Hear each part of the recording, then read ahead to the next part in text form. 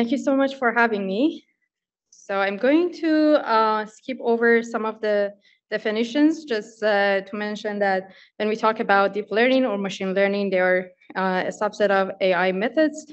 And radiomics, to provide a brief definition, is a high throughput quantification and feature extraction from radiological images, which involves collection of MRI scans, for example, pre-processing, tumor subregion segmentation, extraction of quantitative imaging features, and using machine learning or deep learning for predicting an endpoint of interest, which could be prognosis, for example, progression-free survival, prediction of omics data like genomics, response to treatment, tumor microenvironment, and so on.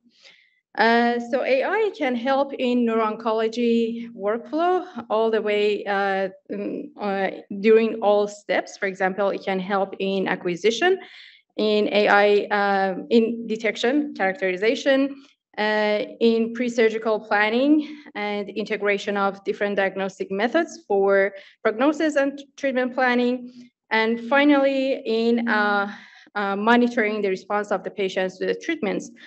And when, let's say, in a clinical trial, an endpoint or an outcome has reached, the AI can be optimized all through the process. There has been a vast body of research and developed tools in adult brain tumors, but even though brain tumors are the deadliest form of childhood cancer, there's a dearth of AI studies. That's despite we know that there will be tens of thousands of children with brain tumors diagnosed, and there's a large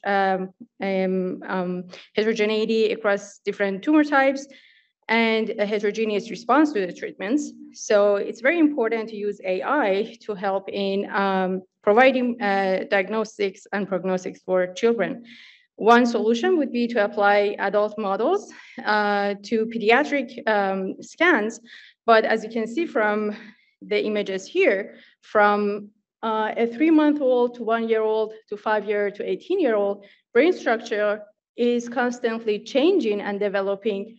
And MRI signal intensity is also changing over the developing brain. So it is not easy or feasible to use the adult models in pediatric patients. Another challenge would be in subregion identification. For example, for pediatric brain tumors, based on RAPNO criteria, it's recommended to be able to differentiate enhancing tumor from non-enhancing tumor from cystic core and edema for assessment of treatment response in pediatric cases, which is different from adult brain tumors. So we have to remember that children are not small adults, and anything that has been designed for adults cannot necessarily be and directly be used for children. If we want to develop pediatric models from scratch, we will have a challenge of lack of data, which mainly comes from lower incidence of brain tumors in pediatric cases compared to adults, but also a lack of multi-center data, non-standardized imaging protocols across different centers, and more heterogeneity across the patients, which makes it difficult to find a pattern using machine learning or deep learning methods. So what we did at our group was to use the AI models that were developed on adult brain scans and use transferred learning to adapt them to pediatric brain scans. So we developed models for brain extraction and tumor subregion segmentation using deep learning in a cohort of multiparametric MRI scans that were acquired on multiple scanners across multiple histologies and across multiple centers. As you can see, the performance of brain tumor subregion segmentation shows a high DICE score, which is a measure of performance of the model in the validation set, and it was reproduced in the internal set, test set, which is kept unseen during the model training, and on the external test set, which was acquired from centers other than CHOP.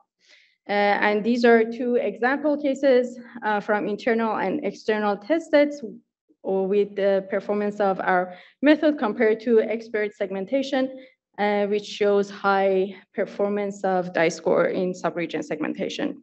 We also show agreement between Vasari features, which are features that are commonly used in radiology practice for evaluation of the volume of tumor subregions, for example, enhancing tumor, non-enhancing tumor, and cystic component.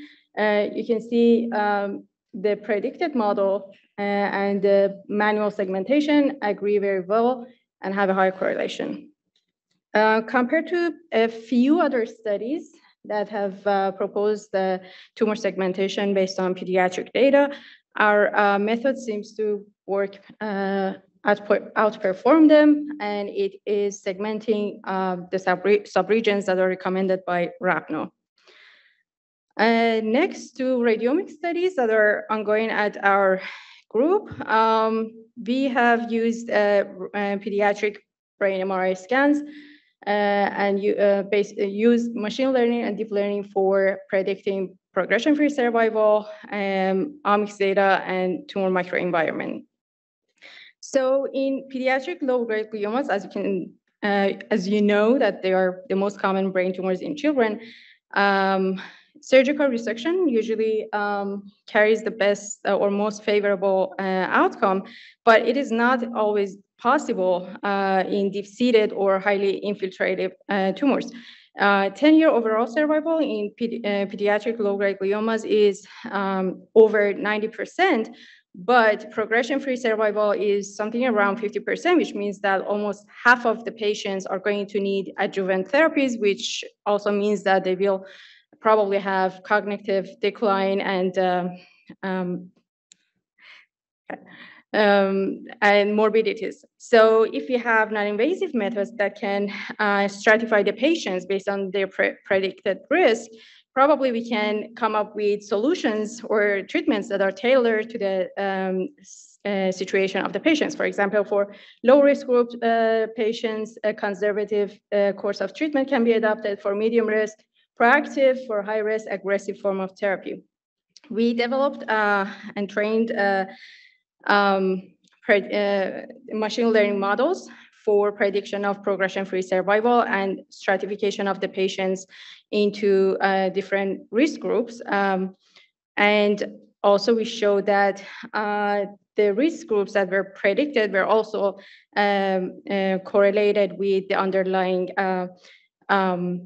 genomic markers, like, for example, mutations in BRAF and NF1 were more predominant in high-risk groups. Another study that we have carried out is on clustering of patients based on their imaging features and looking at their molecular underpinnings with the hypothesis that biological processes drive the imaging phenotypes. And we show that, yes, in the three subtypes that we found, mutations in different genes and key markers are different. Another study, we are correlating or finding associations between radiological characteristics with immunological profiles of the patients. For example, tumor volume seems to be correlated with composite stroma score. And a very new line of study that we have started is radiopathomix that is going to combine pathomics and radiomics using computational methods for prediction of prognosis in patients. So I'm going to just summarize the slide, which is on lack of reproducible and generalizable radiomic biomarkers, which comes from lack of data and not being open to sharing methods. So in conclusion, there's a need for increasing data size through consortia or collaboration, and there's a potential for computational tools for treatment planning of the patients by providing upfront prediction of the tumor prognosis. I would like to thank all of our team members at the Translational Imaging Research Unit of D3B and the D3B leadership and everybody else. Thank you so much for your attention.